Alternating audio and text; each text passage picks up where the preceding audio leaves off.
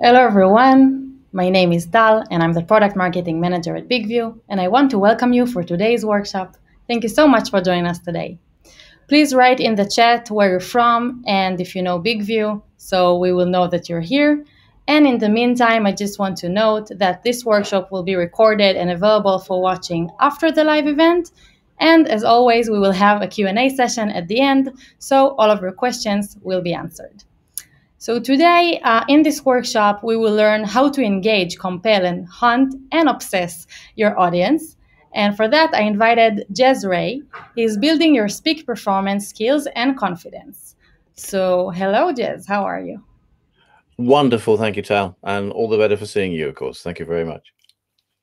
So, customer engagement, client engagement, audience engagement, phrases that trip off the tongue in business, in your business, in my business. And we nod our heads in agreement. We tick all the boxes, job done. We deliver engagement to our audiences.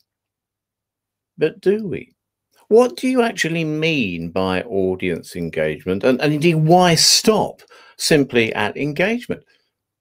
We'll stop for a moment to consider what stands between us, between you and our audiences. Other, of course, than this looking glass of a laptop that we all now have in front of us and the Gorgon eye of a camera that sits atop it. Your audience are surrounded by that transmedia bubble every moment of every day. Advertising, news feeds, alerts, pounding their senses 24/7. That bubble is between you and your audience. So why should they pay any attention to you other than just for a fleeting moment? What else can we do to go further when delivering our presentations, when putting together our workshops, our videos, our YouTube channels, our podcasts? How about we engage, then compel, then haunt and even obsess our audiences? Your mission, should you choose to accept it, cue music for Mission Impossible for those who remember the series from many years ago. Your mission is to engage with Echo, to engage, to compel, to haunt and obsess. Engage your audience, compel them to keep listening, haunt them with some form of emotional engagement and obsess them with knowledge so they keep coming back. And we'll take those one by one in this session. Let's focus immediately on engage with an exercise also to bring this to life and ask, where does nudity fit into all this? When we engage, really engage, we create an instant reaction. A reaction where our audience's brains say, I really need to pay attention to this. It's primal, it's instinctual, it's a pattern of behavior based on instinct, such as an instinctual survival mechanism, a survival response from deep, deep, deep in our amygdala, the part of the brain that sets off the fight or flight response, the one you probably all know so well from public speaking. Bright colors, a flash of nudity, perhaps, always gets attention. So what examples can we look at that could trigger such an instant reaction? A dramatic change to the tone of your voice, a change in your on-screen persona will likely wake up your audience from their slumbers, at least for a moment. Wow, what happened? What did I miss? What's this going? I'd better pay attention. Or we can bring in the visual. Now, we've known each other for a minute or two, so there's an expectation of what you're seeing, but we could dramatically change that. Give me 2 seconds.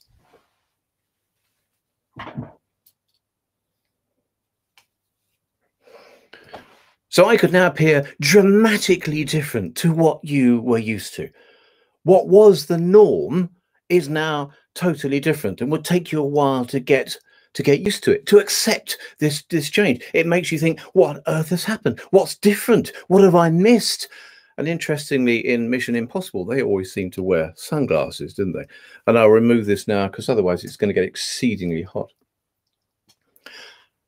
Maybe Maybe it's the language that you use. Again, we've got to know each other a little bit, and there's an acceptance of the level and the type of language that I'm using in talking to you. But you could change that instantly. A transmogrification of your language as you endeavor to elucidate the difference between the eschatological and the scatological, as you strive towards a more eleemosynary society, may have your audience, or indeed you, scattering for their dictionaries. Assuming, of course, this is not your normal speech pattern, and it's not mine.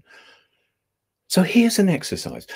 Let's now experiment with engage. What can you do to experiment with engaging your audience, creating that initial engagement?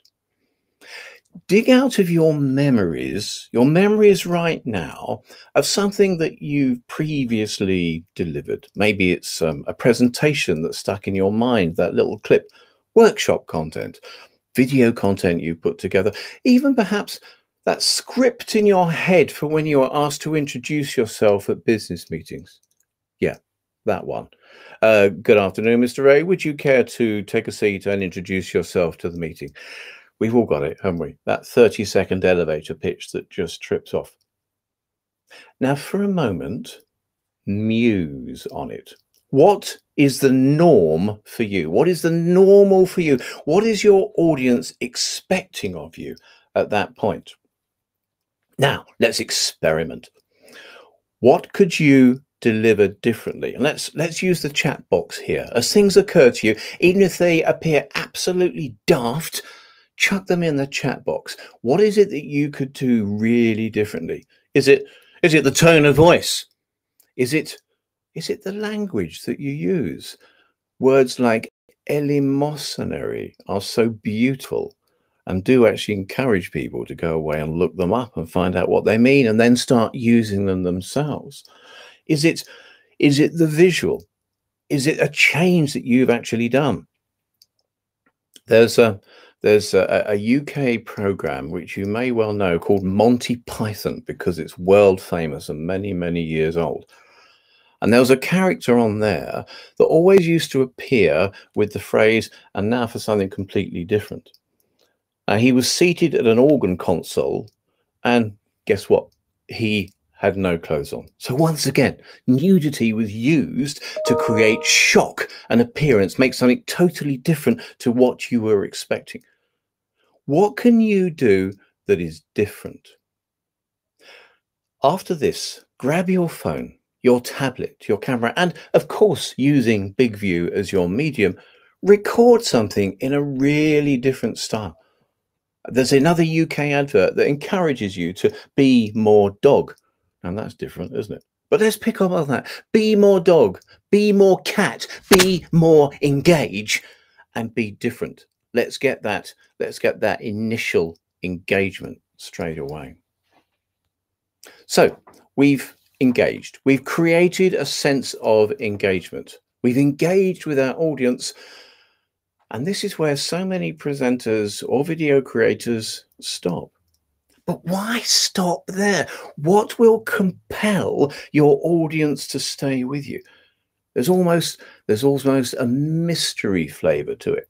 Spoiler alert, mystery. A hint of something interesting just around the corner, not quite knowing what is going to come next. Next exercise, and let's use the chat box again. If you were of a certain age, you may have bought a weekly comic in your youth. Did you buy a comic when you were young? If you did, yeah, put it in the chat box. Let's see what comics you used to buy. In my childhood in the UK, it was The Dandy, The Beano, and for my sister, a magazine called Jackie. Why was I so eager to get my weekly pocket money, about to say my hard-earned, but it was my parents' hard-earned money. Why was I so keen and eager to get my weekly pocket money from my parents to dash out and buy a comic? Because of the mystery, because of the intrigue, because of the cliffhanger. There was a character called Dennis the Menace in there that was really, really popular. He was getting into so many scrapes, and we just didn't know what he was going to get up to next. And that was the point. The intrigue of wanting to know what happened next would drive us to buy those comics. Let's put that in today's age and today's context. Who else here, and chuck yes in the chat box if it's you, who likes to binge on box sets from time to time? Netflix, Amazon Prime, BBC iPlayer in the UK. Just chuck yes in the chat box if that's you. Are you a binge watcher, and what do you like to watch? Let's just chuck it in. What do you like to watch? Now, of course, the phrase Netflix and chill has certain connotations. Language again, nudity again, but certain pleasure and satisfaction, language, even sitting with a glass of wine and seeing the episodes through to the end is a pleasure in itself. Yet, mystery and intrigue and cliffhangers abound.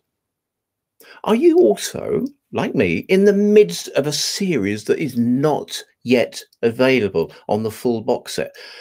You cannot get to every single episode. You have no choice but to await the release of the next episode. It is so frustrating.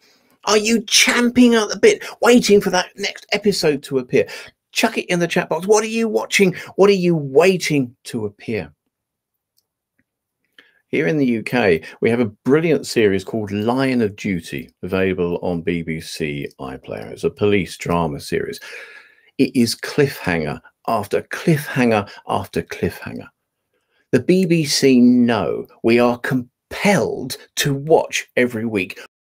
We want to what happens next. We really got to watch it. The BBC knows we are gasping for what happens next. What is round the corner? One more. Anyone else watching Snowpiercer on Netflix, or has watched Snowpiercer on Netflix? If you're a Snowpiercer fan, again, let's just chuck yes in the chat box. The penultimate episode a couple of weeks ago was due on, I think it's Tuesdays. We could pick it up in the UK, and I'd been hanging on the edge of my seat waiting for the next episode on the Tuesday. It got to the penultimate episode, and I woke up Netflix on the Tuesday, and it came up with effectively a message that the last two episodes would be shown together on the next week. So not just 1 week of suspense, but 2 weeks of suspense, champing at the bit on the Tuesday in the middle for my next episode to get my fix of Snowpiercer, and I had to wait yet another period for it to get to the end.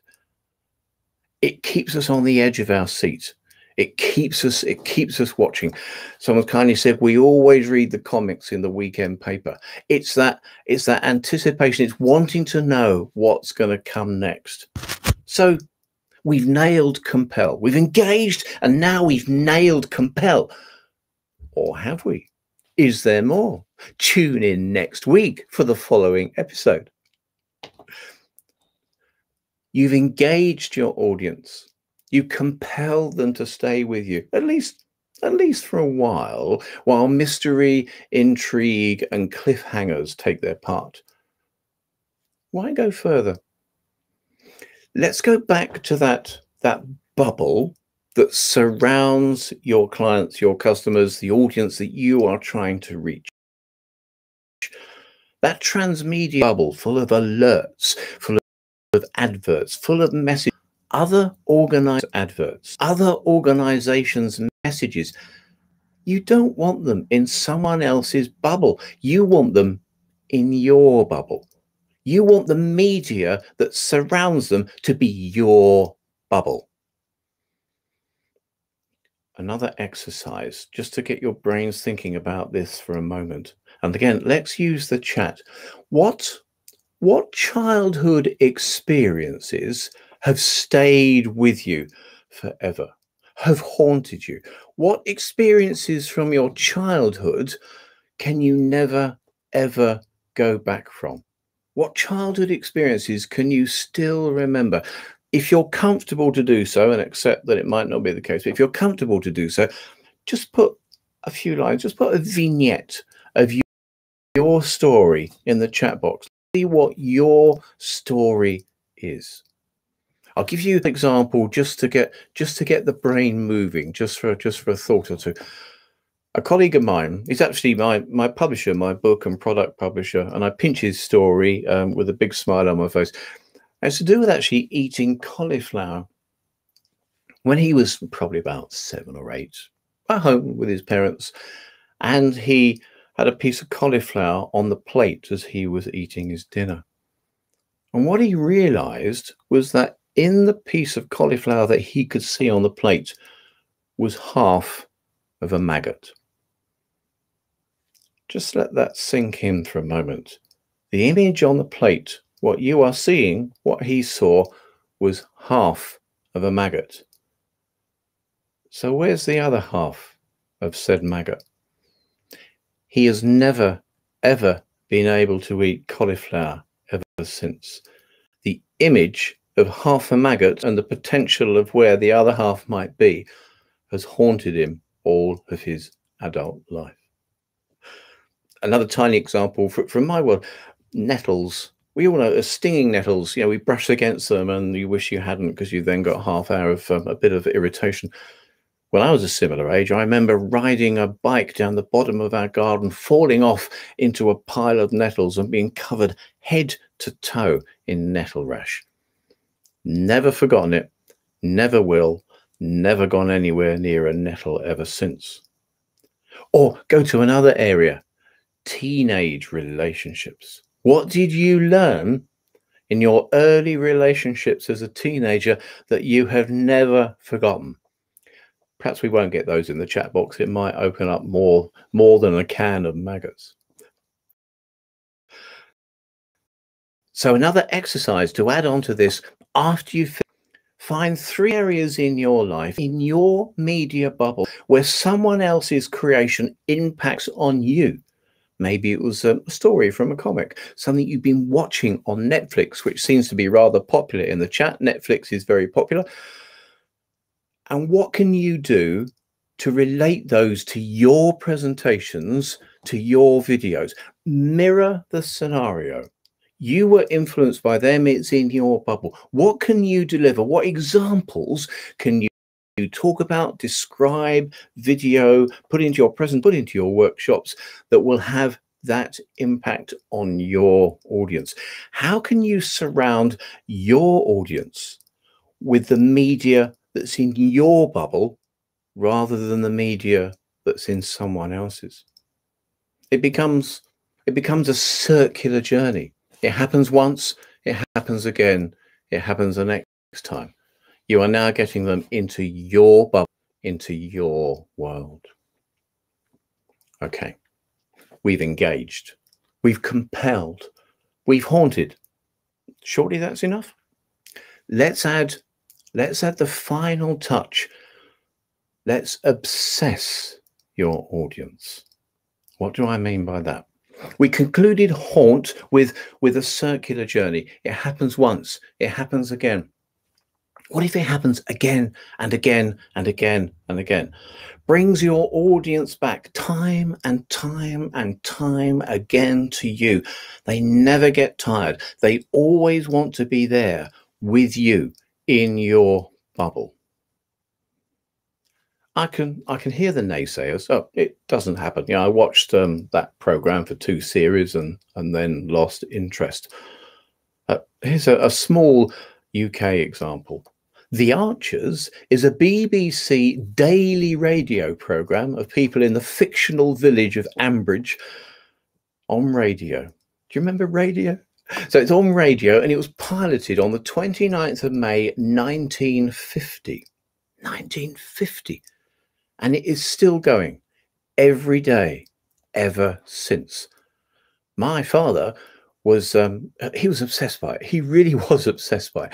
He was so emotionally engaged with the characters and the storyline that he just had to listen to every episode. And if he couldn't, because my dad drove buses, so the shift work might not necessarily coincide with the live program, He would listen to the omnibus on Sundays to catch up. So emotionally engaged with the story and what was happening that he came back to it again and again and again and again for the rest of his life. Step outside presentations, step outside radio programs. Let's use another example of obsessing, how we can be obsessed with something that sticks with us. Let's slip into a different part of your bubble. Musical earworms, snatches of music that never, ever, ever leave you. Anyone got any memories of music that stayed with them forever? And it doesn't take much to just bring it to the front of the memory and have it there. If there's a little snippet, again, let's just stick it in the chat box. Let's see what your memories of music are. If you allow me a personal story, I'll give you an example of why I'm talking about earworms. So in May 2019, I had the privilege as an amateur choral of singing an a cappella solo on the stage of the Carnegie Hall in the New York City. As a choral society, we commissioned a work called Zimbe in 2008. And unlike most commissions, it actually did quite well. It went all around the world. It's been performed hundreds and hundreds of times. And there was a 10th anniversary concert in the Carnegie Hall, New York. And because we were the choral society that commissioned it, we got invited to take part in what was going to be, was a pretty huge gig with quite a lot of choirs taking part. And what I will never forget is traveling home out of London, from a Waterloo station in London, traveling home to where I live, and the phone goes. And it's the composer, Alexander Lestrange. Ges, you know that bass solo on page 53 after the Alleluia? Yeah. Well, I know you know it because I know you sung it a few times. Do you want to at the Carnegie Hall performance? You're asking me, as an amateur choral singer, just local choral societies, do I want to sing a cappella solo on stage at the Carnegie Hall in New York? Let me think about that for -3 seconds. So I did. The point of that is to mention that that little extract of music, that little snippet that follows the Alleluia chorus and before another piece, will stay in my brain forever. I am absolutely obsessed with it, and it remains with me forever. So that snippet of music stays in my head. It will never leave me. How do we replicate that in our content, the knowledge that we deliver for our audiences? How can we put together content that obsesses them to stay with us so they want to keep coming back again and again and again? There's a few really interesting stories coming in. Thank you. I remember camping, eating and leaving drinks everywhere. An uncle had left a drink open for bees to enter. One bee flew in and him not knowing it, he drank it and the bee and he got stung. You'll never, ever forget that, will you? Playing double dutch, marshmallow tag, playing with mud pies, hot peas and butter. Absolutely brilliant. These will never, ever leave you. And people talking about the sound of music, a spoonful of sugar. We can connect those two. I could, yeah, you don't want me to sing it to you now, but couldn't we all just join in for the Big View chorus for a spoonful of sugar from a sound of music? These childhood memories, these memories from years and years ago, because every time it pops up on the TV, because that film is played constantly, you've only got to be in the kitchen and you hear the strains, and before you can help it, you're tapping your toes and you're getting along. Wrap up, and then I'd be delighted to answer questions or build on any thoughts that you may have. And again, please chuck them in the chat now so that we can pick those up. What we tried to do in this session, what we have done in this session, is go beyond just ticking the box that says audience engagement. Because in today's world, particularly with virtual communications, which will be with us forever, that is no longer enough. What we want to be able to do is engage our audience, absolutely, but also compel them, haunt them, and obsess them. We want them engaged by creating an instant reaction, something that grabs them immediately, that makes their amygdala go, I've got to pay attention. It's really important. It might be appearance, it might be voice tones, something that really changes the game for them and makes them go, whoa, what happened? What did I miss? What have I got to pay attention to? We want our audience compelled. We want to compel them to keep listening so that they stay with us. Now, that might be mystery, intrigue. What happens next? The best business, the best performance is around the corner. You're waiting for it. What's going to happen? We want them to be haunted with some form of emotional engagement, something that resonates with us probably from our childhood. That vision of half a cauliflower staring at my colleague from the other side of the plate, the memory of a relative having swallowed a bee, the sound of music coming through. And we want them obsessed so they keep coming back again, again, again, and again, so that we are in their bubble as they lead their lives. So engage and obsess. Go the next stages beyond just audience engagement. I'm Ges Ray. Let's connect on LinkedIn. Just look up Ges Ray, Gesray. I'm the only one in the world you'll find. I'd be delighted to continue this conversation with you on LinkedIn. In the meantime, what questions do we have that I can answer for you? Okay, thank you so much, Ges. We had a question earlier from Communication Nut. There it is.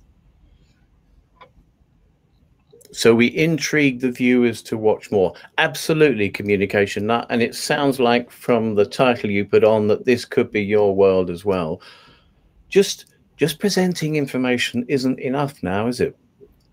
The world of business, we've probably all sat through incredibly boring presentations where somebody has stood up against a screen the other side of the room and given you 45 minutes of diatribe. Some still do it and try to do it virtually, but the world has gone. The world has changed. It's got to be engaging, right? And this is where Big View comes in with the facilities and the abilities you've got to do things. Someone just said boring talks fall flat, indeed. And now, of course, you can leave straight away, can't you? Absolutely disappear straight away.